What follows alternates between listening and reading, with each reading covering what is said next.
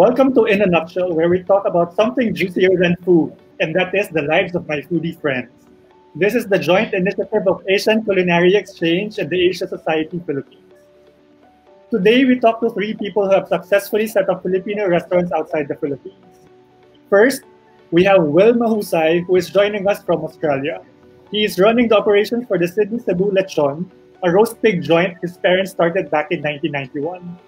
Their humble diner in Newton has now been recognized multiple times by the likes of Time Out and Good Food magazines. Let's say hi to Will. Hi, g'day. How you guys going? Hope you guys are all well. Next is American-Korean chef Christina Sunae, who has been popularizing Filipino food in Argentina since 2005. In her 25-seater restaurant Cantina Sunae, in the Palermo neighborhood of Buenos Aires, she has been luring crowds with her adobo bao, seafood kare-kare, and sinigang soured with pineapple. Please welcome Christina, who joins us from Argentina. Hola, ¿cómo están? Hi, everyone.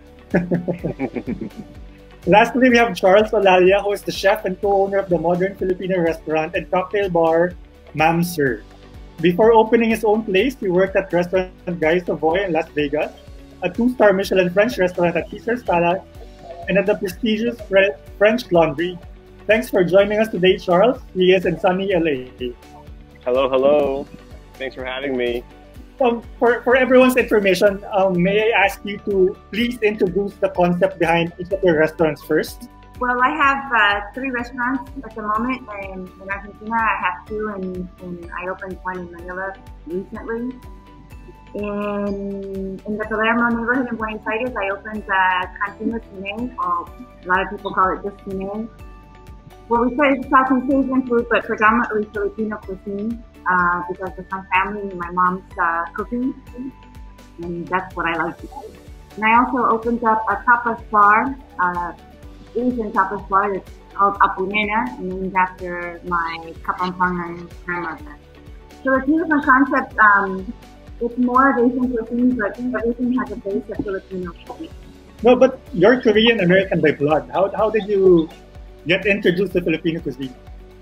Yeah, my biological mother is Korean, but my parents separated, and my father remarried, and he remarried my mom, who was Filipino, and that's who I was raised by. And we moved to the Philippines as soon as they got married. She's the one that raised me since I was a little girl, and I grew up. I spent the big part of my childhood in the Philippines, in Antioch City.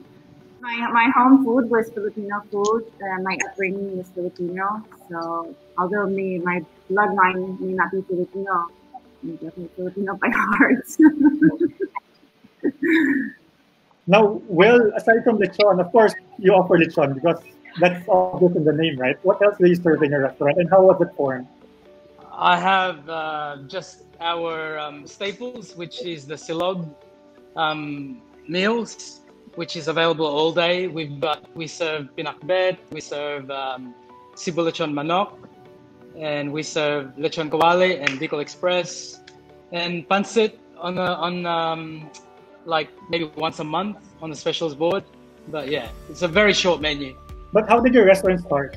My parents started back in 1991 as a catering company, and last year I decided to open up a restaurant, February 2019, because I thought that if we could get maybe like a Cebuano sort of theme restaurant in Sydney, it would do well.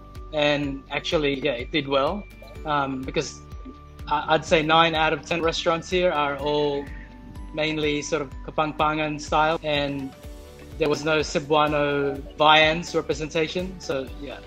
Charles, what's the concept behind Mahusay? Love the name, by the way. Thank you. Mahusay is it's kind of a culmination of all my experiences here in LA, and I was born and raised in the Philippines. So to me, I always felt like I had a very different, unique outlook on the cuisine and on the culture. I really wanted to showcase the modern, the sexy, the style of, say, Makati, and the architecture and the vibe of the parties that we used to go to growing up, because I always felt that the food here in LA, it's already there. You know, like there's a lot of Filipino restaurants. There's a lot of knowledge about it, but I feel like the design of the restaurant was the next step forward. So for me to be able to put it up on Sunset Boulevard, I'm not playing on the ethnic playground anymore. We're playing in the mainstream conversation. So that's what Mamser is. It's really presenting a Filipino restaurant in a modern light. Can you give us an idea by citing some of your dishes? Since we're in Los Angeles, there's a lot of sea urchin here. So the lumpia that we do a shrimp mousse that we blend with a sea urchin that we wrap with Frida brick, and then we top it off with Santa Barbara sea urchin. That's probably like the one spin-off that I do, and a lot of the other things that I do is very much close to home. For example, the longanisa that I learned from my uncle, we make burgers with that at the restaurant. We do the street style, like as close to home as it is, pancit canton, pancit palabok, sinigang, kare-kare. The menu changes quite often. I kind of use the seasonality of LA, and I kind of play into the dishes of what we normally eat in the Philippines. A good example of that is when it's fall season here. That's the only time I serve dinuguan. You know, so it kind of goes with the French seasonality when they start using game stuff. When it's January, when it's very cold, that's when sinigang comes onto the menu. And then when it's a little bit drier and hotter, then that's when a lot of the grilling stuff happens under the menu. So it's really a lot of familiar and comforting dishes, but more presented in a party vibe is what I could call it. Now, before you guys open your restaurant, did you do a test run first to know if there's a market for it? Well, I moved to Argentina, and my biggest dream is always to open up a restaurant. Of course, the one thing I wanted to do was promote Filipino food. I actually opened up a restaurant inside my home, and it was like the safest way because I wasn't putting a lot of capital down opening a big fancy restaurant. And I opened up, there was a concept here that started to be close to our restaurant. And so I opened up my house. I started once a week, then I did twice a week, and then the restaurant took over my home. And that was my way of introducing Filipino cuisine in a 4-course menu. And I did it more traditional Filipino food because people don't even know it. They didn't even know what Filipino food. But they're flavors that Argentines actually like. They don't know it, but they like it. I just had to bring it to them, present it in a way that they can understand it, present it in, I guess, in a Western way, but still have the Filipino flavor there. Like when I make my kari-kari, I don't serve the bagoong on the side. I already put it in the sauce. Because if I serve it on the side, I don't think they're gonna get it. The banana blossom, also, like I cook it, and the way I chop it differently, instead of serving like a big piece like this, I chop it up and I put it inside the sauce. So actually, when they eat it, they think it's like what do you call it? An alcocil, what is it? Alcocil, or an artichoke, or they think it's like seaweed or something. And then I tell them it's a banana blossom. They're like, wow, that's a banana blossom, and that's so common for us to eat. But for an Argentine, it's different. Charles, you're not the only Filipino restaurant in LA. No, not at all. I like to call myself the second generation of restaurants. You know what I'm saying? Where it's like the people my age, of the early 30s. I'm kidding, mid 30s. You know, like there's a lot of them are like the first generation Filipinos that moved here back in the 60s and 70s that opened turos. So I'm part of the new wave of Filipino restaurants that are trying to make it, you know. Just like what Christina said a while ago, it's like a lot of it just presenting it, making your audience eat it, you know. But you just want to keep remaking what you're making just so they accept it, even though it's the same thing of the original version. You just have to look for that proper combination, whether it's the feel of the restaurant, the way it's served. As long as the essence of it is there, then it's golden, you know. Before Mamster, I had Rice Bar here in downtown. You know, it's a little jewel box of a place, literally like 275 square feet. You know, I ran that for 4 years, and it was all rice bowls of everything. I think I had like 6 menu items, and it's only like 7 seats. You know, like you just realize that there's so much more to the cuisine that you can offer, more than, you know, the 6-foot stove that I had. So just through the years, just writing down, this would be good, this would be good. But at the same time, before opening Rice Bar, when, you know, I was at Patina here in LA, every time I would write tasting menus, the courses that would like get the most feedback would be like the courses that would have a lot of Filipino nods to it. But just imagine like serving, you know, like just serving these dishes in beautiful Bernardo plates, you know, beautiful silver paired with amazing wine, and just the juxtaposition of these flavors with the wine. And so everybody was always just like, wow, this is really good, you know, this is really good. So I always knew that there was a market for Filipino food, but it's really a lot of trial and error, because a lot of the things that we truly love in the Philippines, it just doesn't quite translate here sometimes, you know. So would you say that Filipino cuisine is still underrepresented in LA?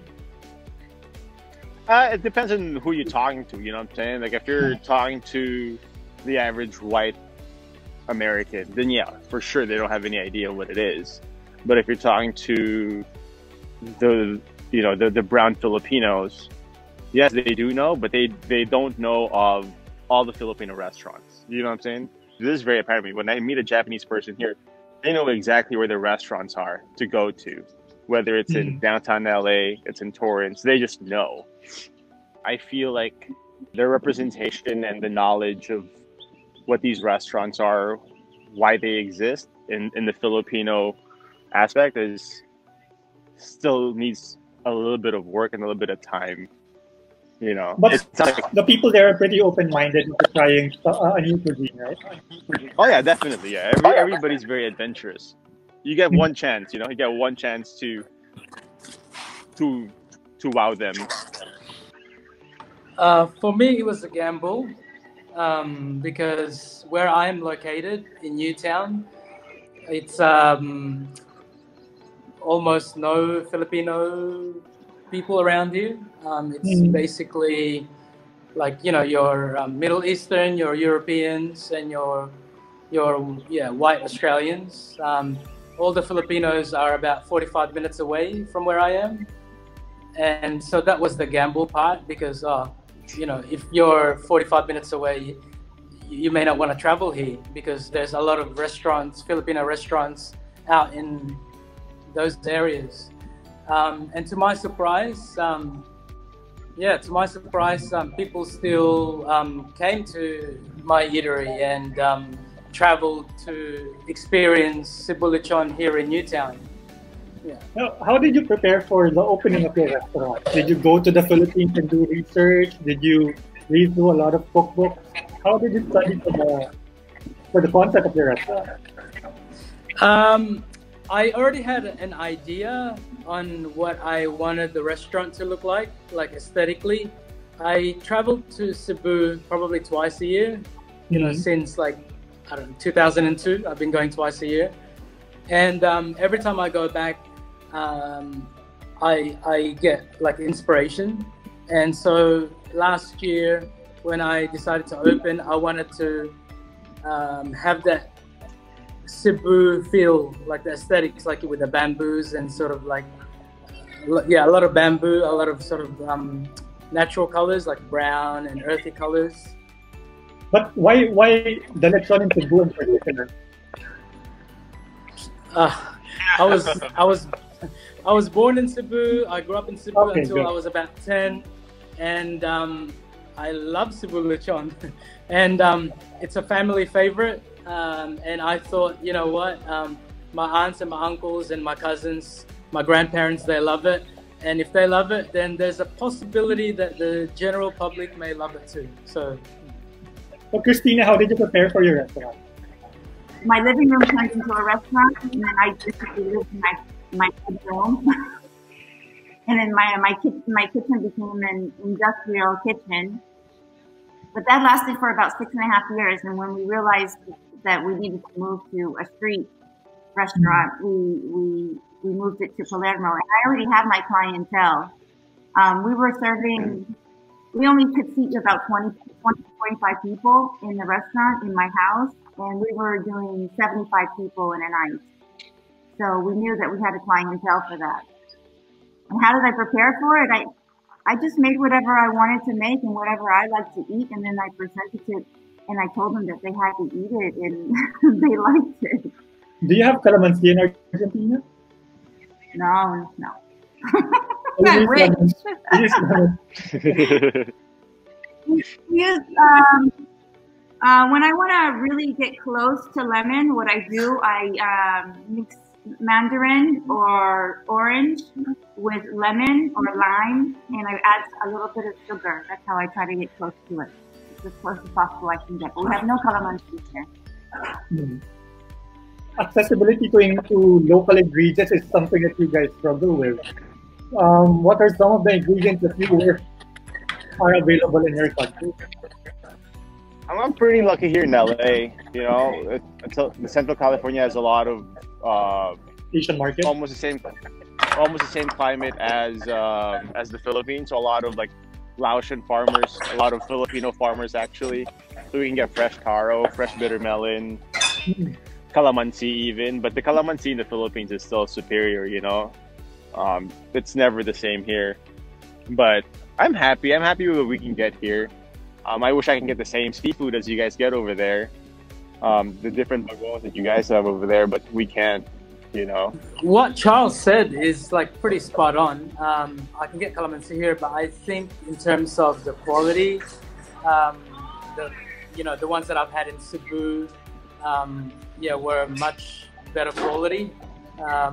In here, like they're quite small, the calamansi, whereas over there it's just a little bit bigger in size. Obviously more juice out of it. But you have access to all the ingredients that you need for Cebu Lechon, even the pig, right? Oh yeah, definitely, like star anise, scallions, lemongrass. Ooh, the secrets.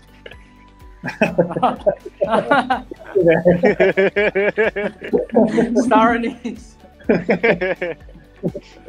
There it is. Well, what's the situation in Argentina, Christina?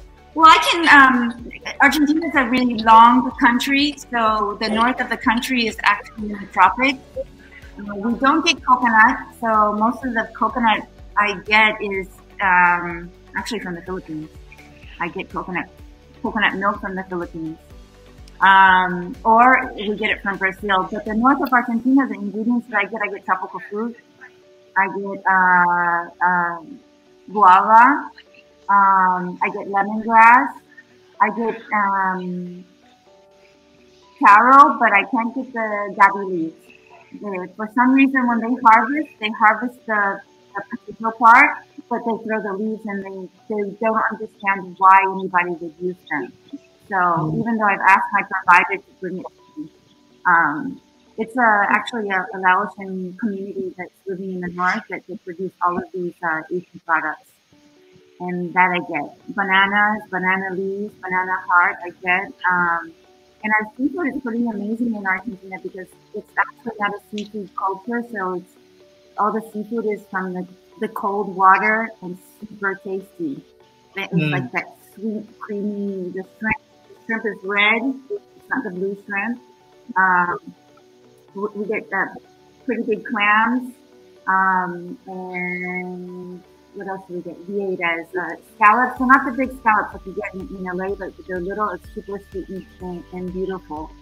And it's beef country, like Australia. We have tons and tons of beef. So, but spices, they come in from Asia. They're imported, so I have no problem with that. But I can't get calamansi, and that's super important. And the vinegars. I just use vinegars that are available here. I mean, they don't make vinegars like they do in the Philippines, but I mean, I use what I can find. So, and then I create my own sausaw one.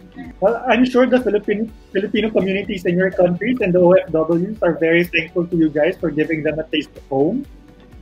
Did opening a successful Filipino restaurant abroad give you a sense of pride? Yeah, most definitely. Yeah, of course. Most definitely, you know.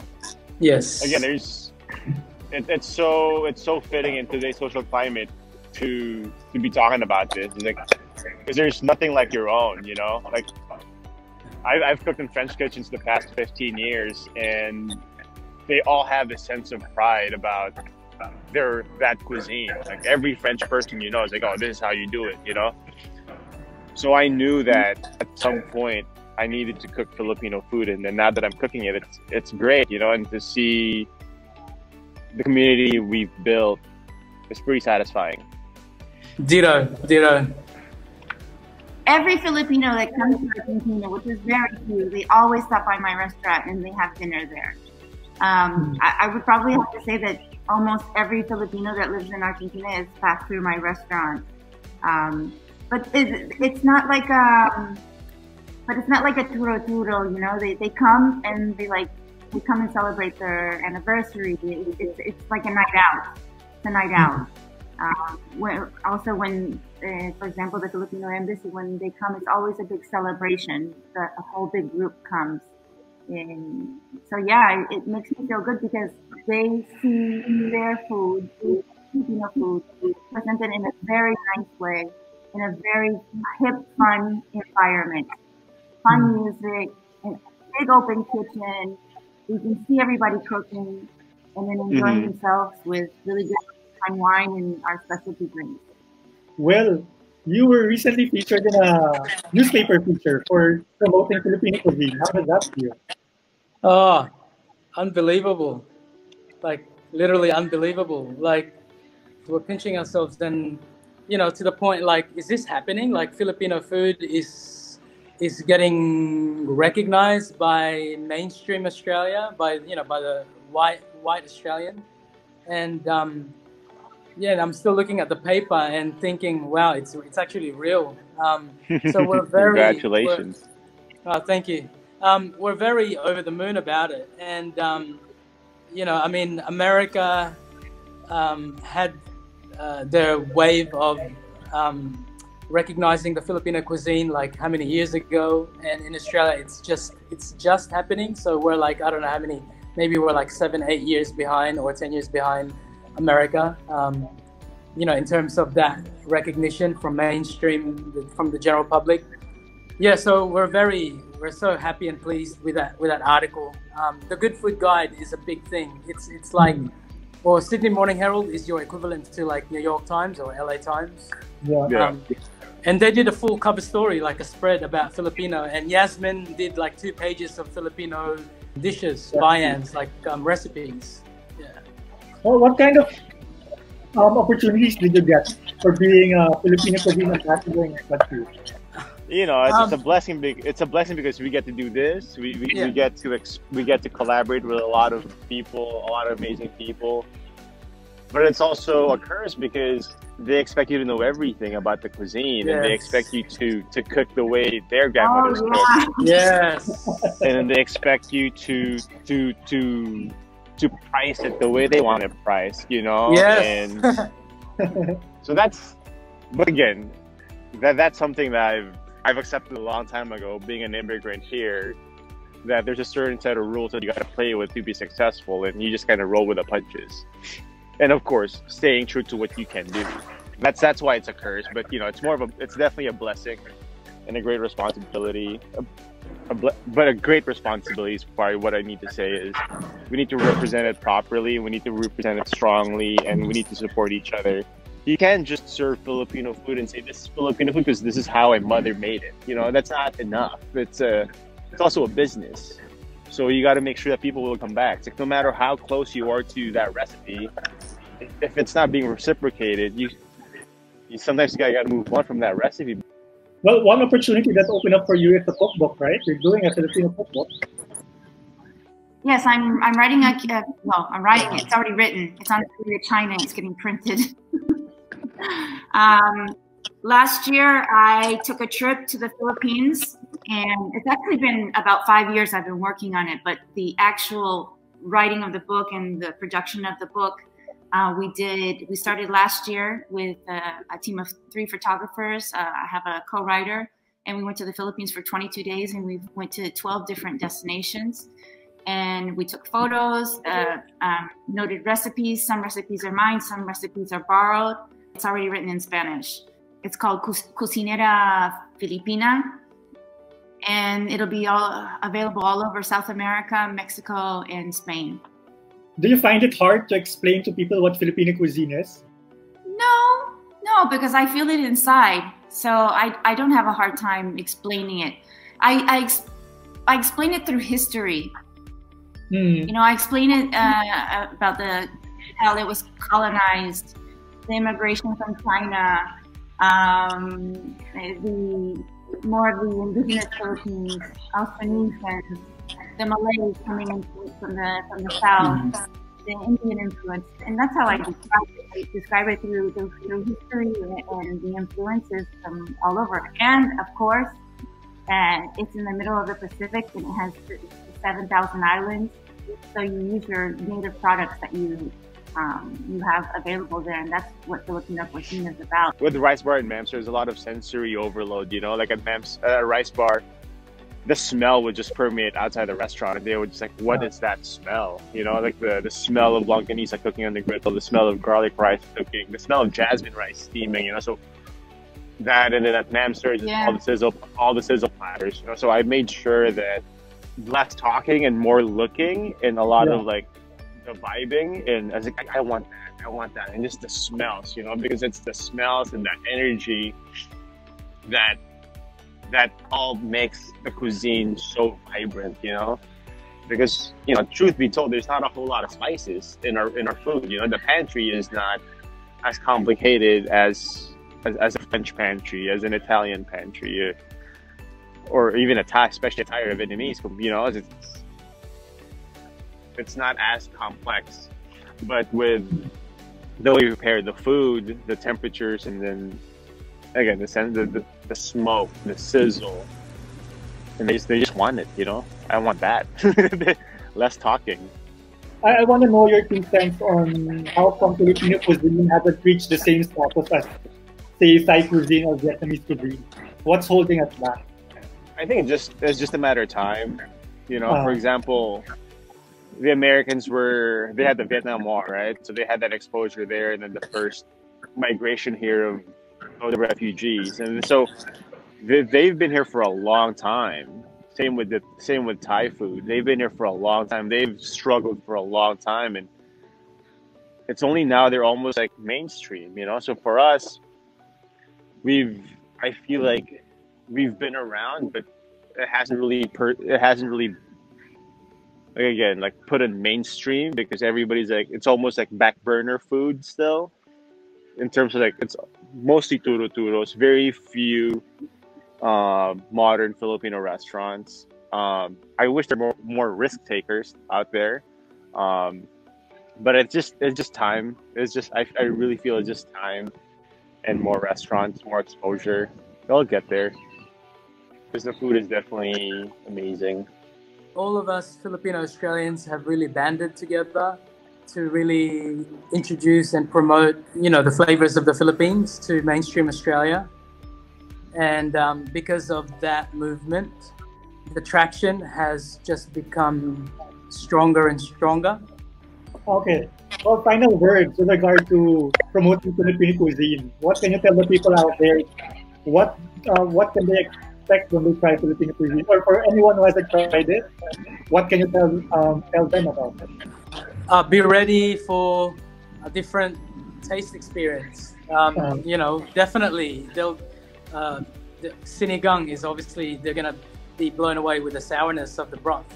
For example, with what we do with Cebu Lechon, there's a lot of punchy, strong umami flavors that you get in every bite. You know, with our, you know, pinakbet, it's, you know, really infused with crazy over-the-top shrimp paste, your bagoong. Those are the different flavor profiles that they can expect. Well, I feel like Filipino food is much more complex. It's slow food. You take your time in cooking it and making it. So, and flavors are layered. So, the experience of somebody eating Filipino food is that you start to taste each level of flavor. Like he was talking about the sourness, the punchiness. Those flavors get layered on, and you can taste all of that flavor get developed inside the dish and inside your mouth. So it's complexity. That's how I feel. You think it's simple? For example, in a salad, when it's marinated with all these different flavors, right? But it's simply grilled. And then you dip it in vinegar, the sausawan. So all of these flavors in the achiote or achuete, you have all these different flavors grilled on. You have the marination, the grilling, and the grilling has to be like a hard fire, you know? The fire hits it and, you know, burns it a little bit, so it gives it that scorchiness. And then the dipping sauce with it. So those are all different flavors that are layered. And for example, in the sinigang as well. My grandmother always told me, she's like, when you start off a sinigang na isda, you start off with, you know, the ginger, searing it so that it starts the sugars start to come out and it's not a spicy flavor. And then you throw the fish sauce on it, and then fish sauce, when the smell goes away, the fishiness, that's when you can start putting the broth inside. So all the flavors are layered. And I think those are very complex techniques of cooking, and I think that's what people will taste inside of the food. That's why it's so delicious. I think it's the food. It's the only food that is truly served with a very unique type of love. You know, it's the hospitality that we serve the food with, and the genuine love to take care of the guests. You always hear about love for food. Love is a secret ingredient. I think that's truly true. It truly shines with our cuisine. You know, I was just in the Philippines in November, and we got taken around the country, and just the love and the hospitality that we received. Again, I'm from there, you know. Like I thought I knew that, but being removed from it for a couple of years and then to see it again, it's almost like, wow, it truly is the only cuisine that it's served with so much love. You know, that's I focus on that a lot because it's what makes it truly unique. We really love to take care of everybody. That's the most important thing. On that note, I'd like to thank you guys for your time. Salud. Thank you. Thank you. Good luck on your restaurant, and cheers to Filipino cuisine. Stay safe.